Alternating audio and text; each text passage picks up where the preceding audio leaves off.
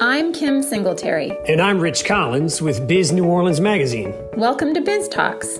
Each week, we reach beyond the pages of Biz New Orleans Magazine to bring you in-depth conversations with members of the business community. From the names everyone knows to the ones destined to make their mark, we'll dive into the top issues, best practices, successes, and failures of every industry that calls Southeast Louisiana home. Our guest on today's podcast is Amy Boyle Collins, the new Chief Executive Officer at Gambel Communications, a public relations firm that works with many New Orleans businesses. We're going to talk about how the pandemic has changed the jobs of PR professionals and also the COVID-related challenges facing Gambel's various clients. So, welcome to the program, Amy. And to start, how has the state of PR in New Orleans changed? You know, Rich, I think the pandemic has fundamentally changed our world in the short term, and obviously it's going to likely lead to significant long-term changes. One of the short-term changes, of course, is that we're all separated and we're working from home. And at Gambel, it's the same as everybody. Our office is available to employees just because we have a standalone location in Metairie. But, you know, people are mostly staying home, which is what the government officials and the health experts are telling us. So, you know, while it's provided flexibility, working remote has also led to some challenges, I think.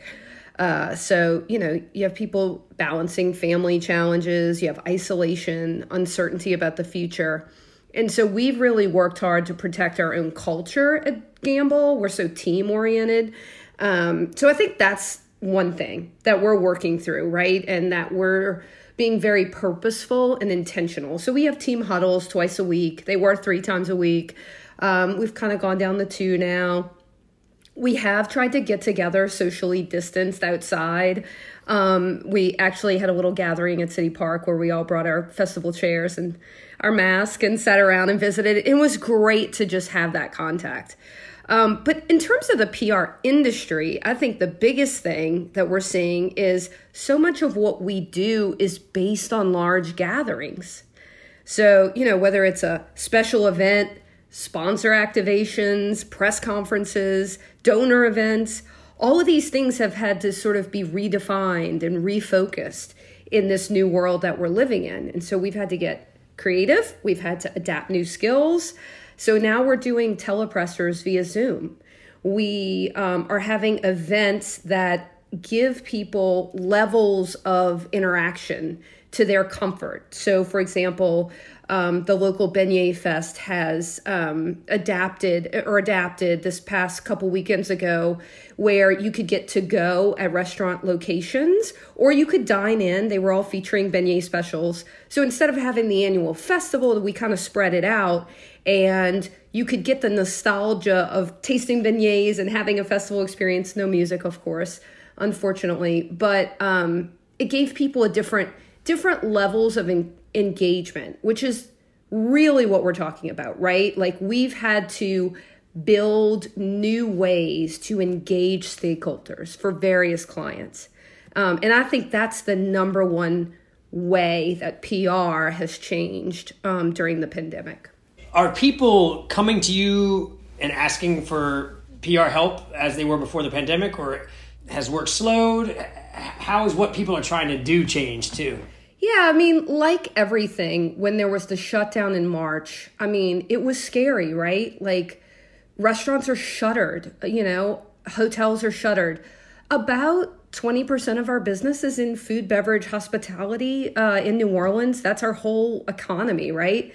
Not our whole economy, but a major facet. So we had to quickly adjust, and those clients had to adjust. But then at the same time, you know, a few weeks goes on, and maybe you're not doing that work right now, but then new things are coming out and new needs are arising with clients we've never worked with before, or clients where we work with them, but in a different way. So, for example, with retirement communities, right? Like, all of a sudden, there was a shift in how we went from selling retirement communities to helping them communicate how can their loved ones still engage with the folks that are living there? What safety precautions are they taking?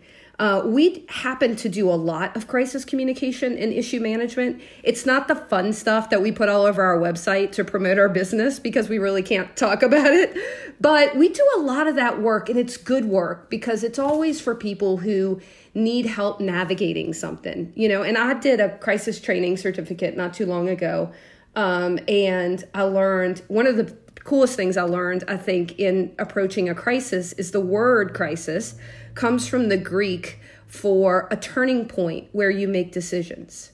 So when you think about it in that fashion and not in a panicked fashion, you start to really look at, I'm a glass half full kind of girl. So you start to really look at what are the choices I can make, or what are the choices I can help my client make to do well, communicate well, and stay in business, quite frankly, a lot of times. So we have seen a shift. We're not doing ribbon cuttings as much anymore or, fun promotions necessarily right now, although we're trying to stay optimistic and do things that still make people happy. A lot of the work we're doing right now is more the issue management, crisis work, advocacy for so many programs and people that need help. We do a lot of work in early childhood education across the state. And so we're trying to tell that story about the need for quality early childhood care and what those daycare centers and early ed centers are going through right now. And so that work is critically important. Certainly we do work for the New Orleans Women and Children's Shelter. Their needs are changing and increasing and evolving. And so we're trying to support them in the best way we can. So we do a lot of nonprofit work, and we've tried to really pivot and shift so that we can help people where they are. Yeah, it sounds like because you work with so many different types of businesses and industries and nonprofits, you have a sense for what's happening in the big picture.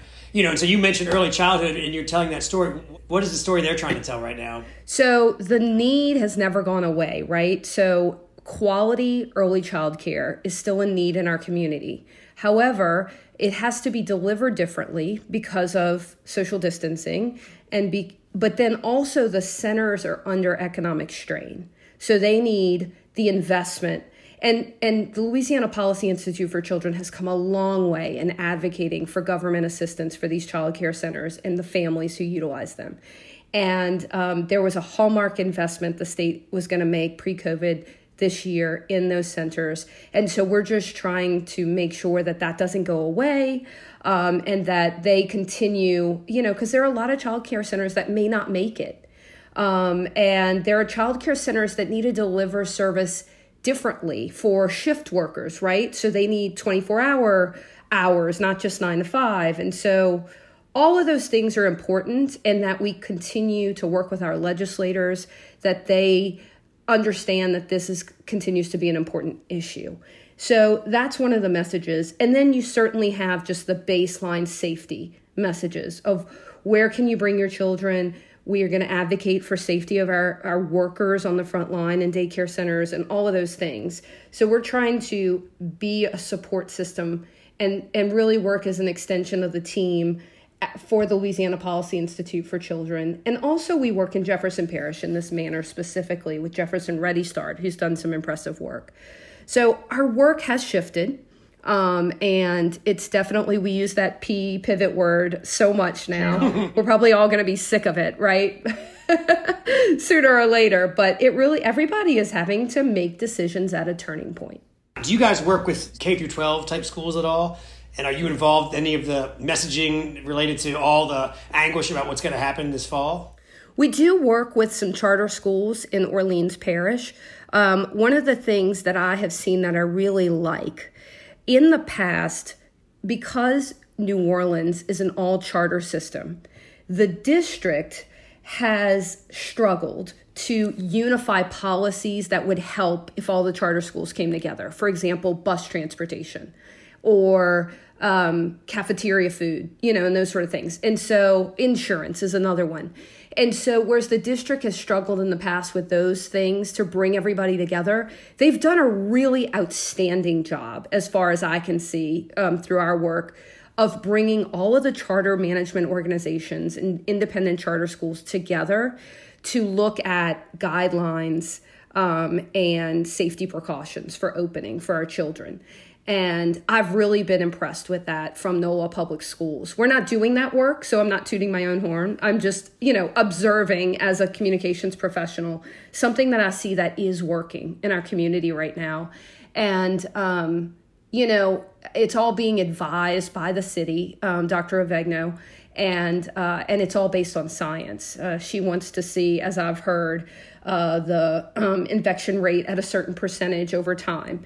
And, it gives me, I'm a parent too of an Orleans Parish public school with 2 students. And so it gives me quite a bit of confidence that they're not letting the politics get away from them and make it a political decision, but really work and focus on the science and communicate that to parents. Our school has done a remarkable job of that. So now I'm just talking as a mom and not necessarily as a PR professional. Right. And I should mention that we're having this conversation a few days before this podcast is airing. So probably a lot of the schools on the date that you folks are listening to this podcast, schools are a little further along in their plans than they are when we're talking about it. But hey, so you mentioned that food and beverage represented about 20% of what Gambel does. Are you able to break it down for me by sector? Like, what's y'all's bread and butter? Besides food and beverage, who are your other clients? Yeah, we do a ton in the nonprofit space. And we work for large nonprofits, small nonprofits.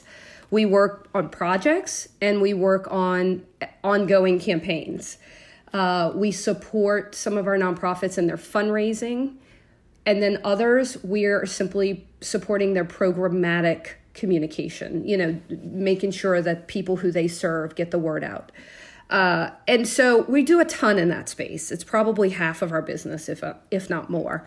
And so, again, what happened when we all shut down is there were some nonprofits who immediately said, you're a luxury, we hope to, talk to you in the fourth quarter, but we've got to go down to bare bones. And there were other nonprofits who said, we need you more than ever. It's very interesting. And of course, they're the ones who have a little bit more of a financial, budget to help and to pay for our services.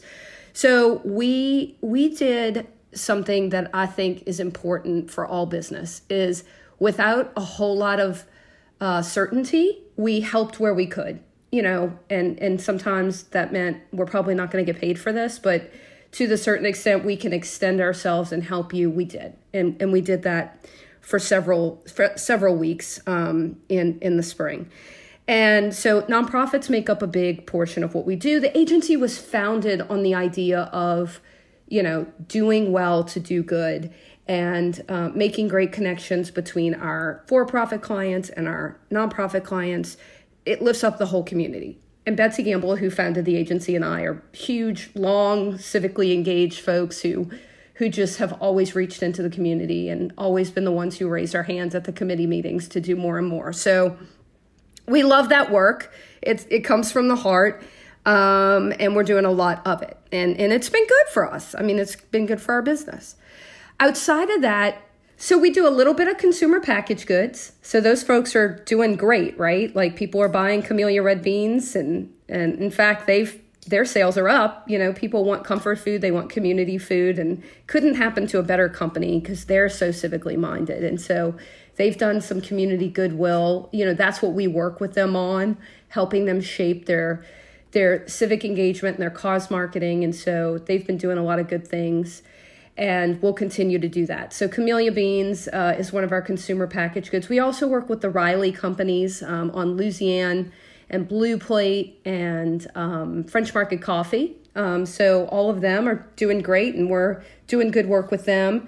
So those are some examples of, a few of the consumer packaged good companies that we work with, a few others. Then we do professional services. So, law firms, lawyers, and help with their branding, help with their, what's funny is with some of our law firm clients, we also help their clients. So for example, we'll have an ongoing relationship where the law firm provides their legal needs and then we provide for their communications needs. Sometimes that's in an issue situation or a crisis situation, but other times it's in there's a lot of innovation right now. And so there's one law firm that we work with that represents a lot of startups and entrepreneurs. So we're helping them make launch announcements for FDA approval with COVID stuff and those sort of things. So those are kind of fun and exciting projects because you're telling people good news. We're coming to them with solutions for our pandemic.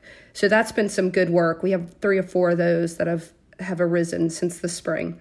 So we're kind of all over the place. We've never been niche specific, but certainly in New Orleans, you can't have a thriving business in the sort of PR consulting world if you don't have a few restaurants and some hotels and that sort of thing. And we certainly had our share. I know that the nonprofits have been affected so much by people not being able to have fundraisers and do all these events and raise funds. So they've got their unique challenges. What are you seeing right now? What's the biggest challenge for all these nonprofits that you're dealing with, and how are you helping them navigate and with their messages? I think fundamentally it's still about connecting with your stakeholders, especially with nonprofits, to the extent we can help them to continue to communicate with their most loyal donors through direct communication like newsletters, social media, direct mail. All of those things are still very viable, and nonprofits continue to need help with communications messaging. And their most loyal donors may, in fact, either keep their giving the same or increase based on the fact that giving makes you feel good. It makes you feel like you're having an impact in what otherwise is a very uncertain world. And there's been research that confirms that giving will stay the same or go up. There's been research that's come out that says giving will go down for a while because of the economy. At the end of the day, what we have counseled our nonprofits to do is take it a step at a time. Don't make, now is not the time to maybe pursue or start pursuing a large capital project necessarily, but it is a time to continue to communicate your message to your most loyal donors. We also talk about how you need to communicate from the most inside to the general public. So make sure your employees have their right messages. Make sure board of directors are being good ambassadors for you. Then you kind of get to your donor levels, and then worry about the general public. Like so many things, yes, you'll find new donors right now, certainly, and that I don't ever want to dissuade a nonprofit from curtailing their communication program. But I think direct channels of communication right now are the priority versus big campaigns to external audiences. Right. That makes sense. Yeah. And one thing I always think, and this is just based on nothing, but people haven't been able to travel, or people haven't been able to spend money in a myriad of ways. But doesn't that mean that people have money to give? Is that something that gets talked about? And do people try and say, how do we tap into that? Or am I crazy? No, you're not crazy. We have absolutely talked about how spending has shifted, both for our for-profit and nonprofit clients. And so more takeout, less dine-in, less dry cleaning, more outdoor recreation, less salon services, more do-it-yourself projects. So at the end of the day, I think it's interesting. I don't know that we can make a prediction without some good economic research around, and there is some out there, around who has more money or not, right? Certainly people have lost their jobs. Many people have lost their jobs. And so we need to be thinking about that. We know also that the current extra unemployment will run out at the end of, or has run out now at the end of July. And so we need to be conscious to meet people where they are.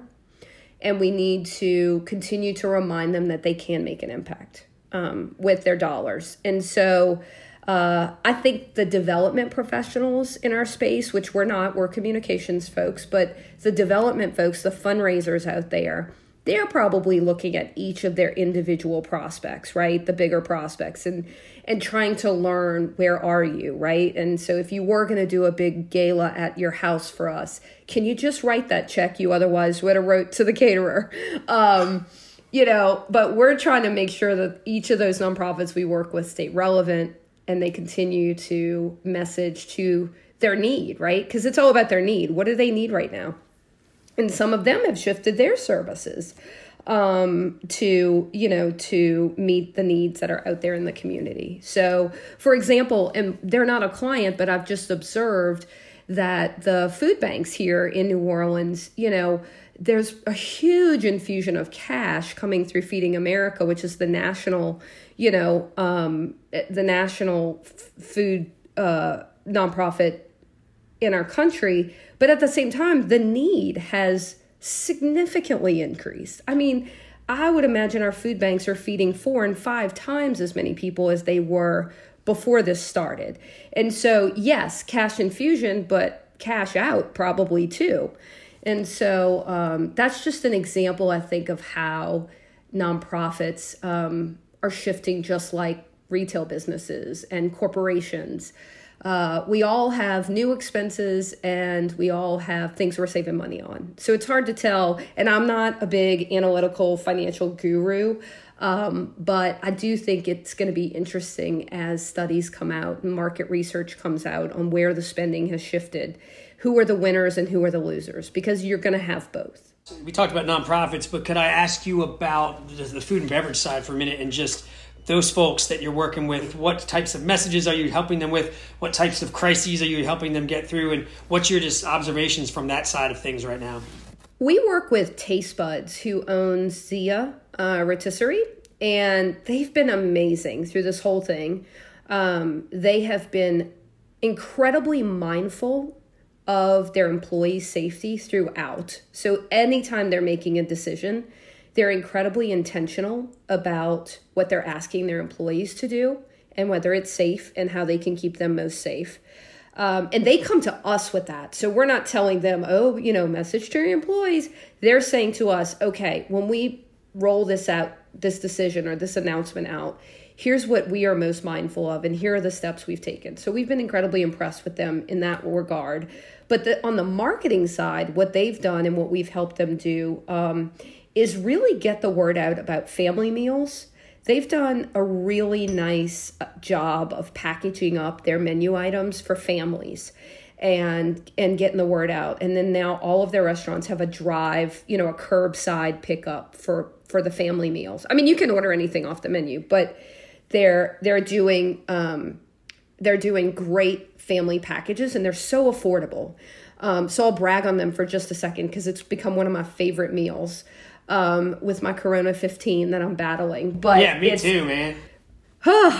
So they are doing red beans and fried chicken. Oh my God, it's $35. How much stuff is it? Yeah.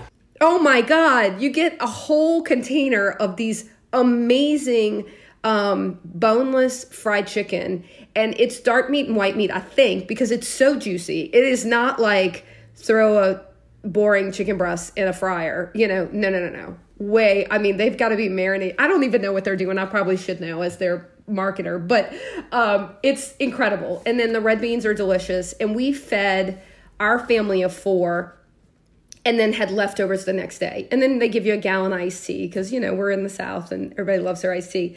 It's like $35 and you just call, you order and you go by and you grab it and you come home and it's delicious. So they're doing a bunch of stuff. So anyway, we're working with them. I just got really excited about fried chicken and red beans for a minute. But they've been incredibly impressive. And so we're mostly using social media to get the word out. And we're helping them with contests and promotions and influencers who can talk about them. And that work has been fun and good because they're good people, and they're making good decisions. Even when the city said you can open, they said, should we open? And if we do, what do we need in place? And how do we communicate that? And so that's been great. And so we've loved working with them. We've continued to work with them. And I think they're doing okay. I mean, certainly not every restaurant's open and their tables are full, but they've really been able to shift to take advantage of the moment. And so I like to brag about them because they've done the hard work. We've just communicated it.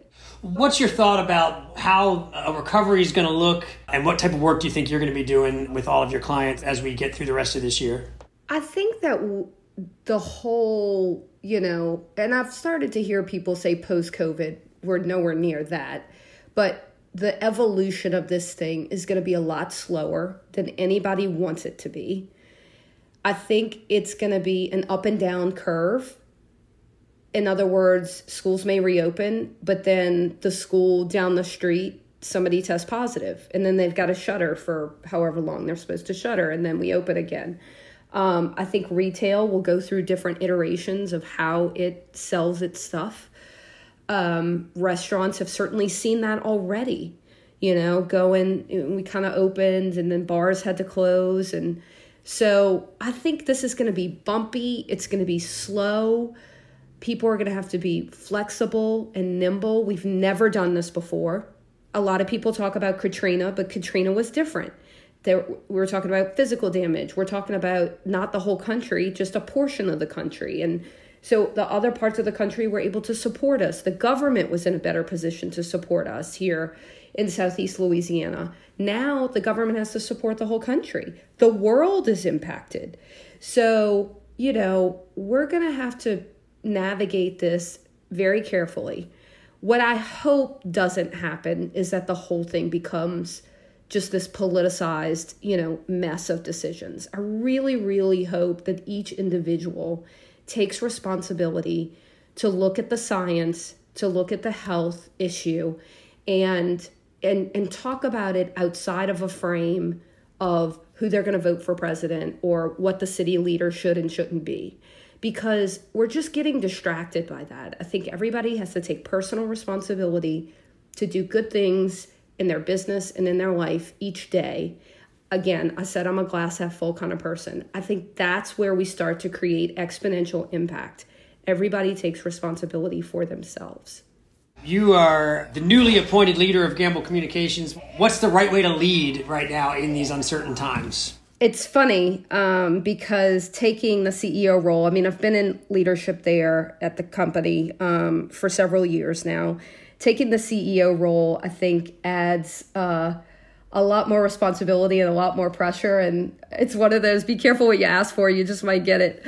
And so, my responsibility is to our team. We are a professional services firm.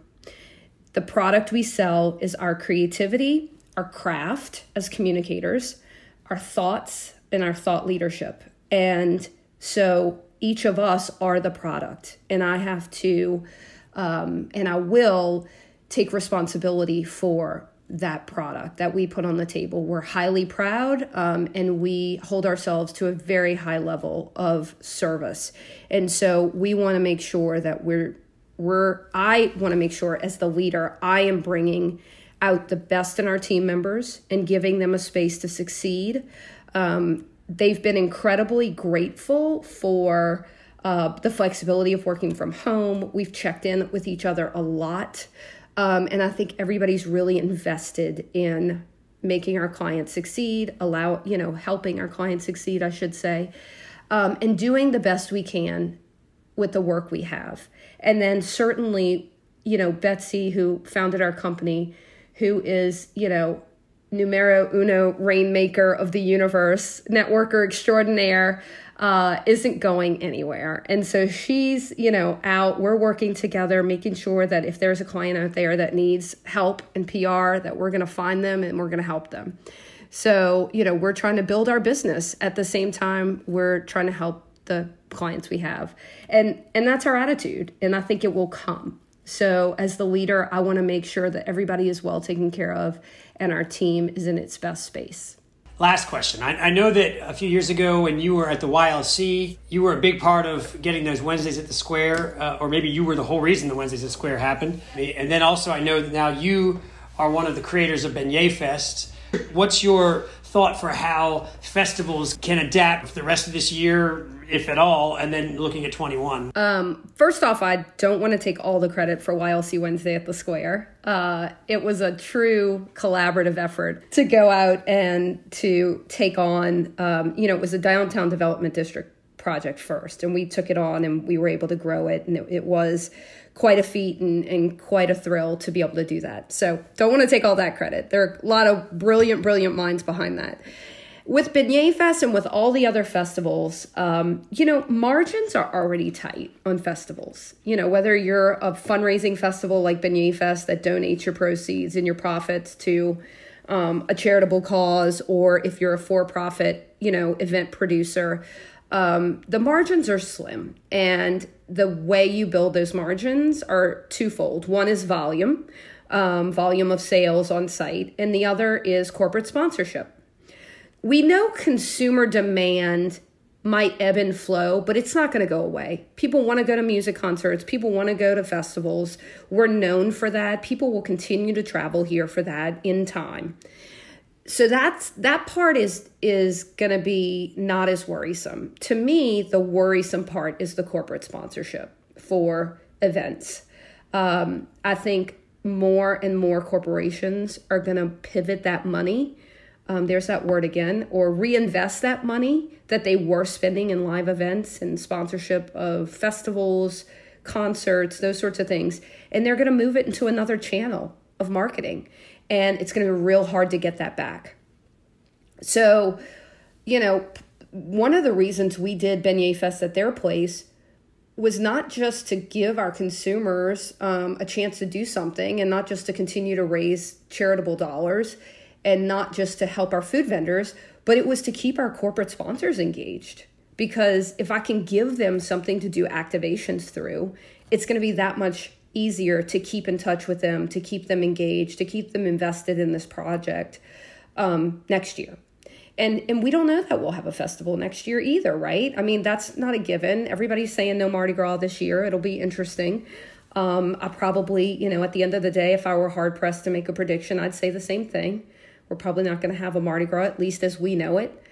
And so, Beignet Fest is usually in October. And so we have over a year to build, to refine, to keep corporate sponsors engaged, to find new ones. And it's going to be hard. But, I think all the festival organizers and event producers, that's all they can do, is try to keep it alive. I think some will stay around, and others who are already struggling because of those margins are probably not going to be around, unfortunately. But this is a multi-year rebuild. We're not, this is not in 2021, everything's going to be better. And it's a bummer, because live music and what we experience as a community at a festival, even with our visitors who come from all over the world, that's hard to replace. I'm an everyday jazz fester.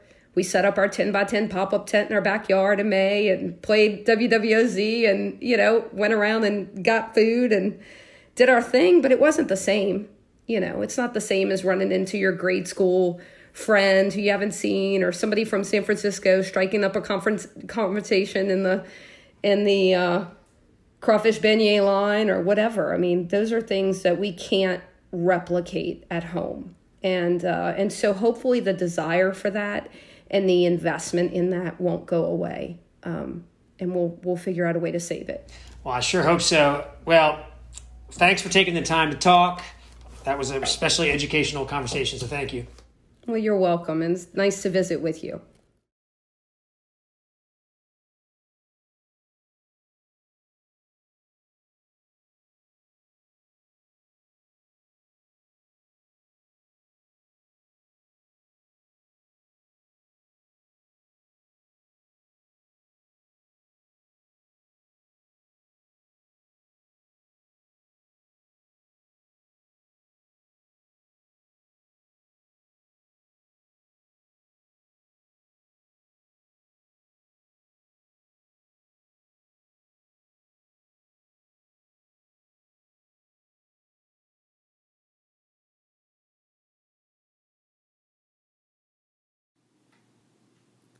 Thanks for listening to another episode of Biz Talks.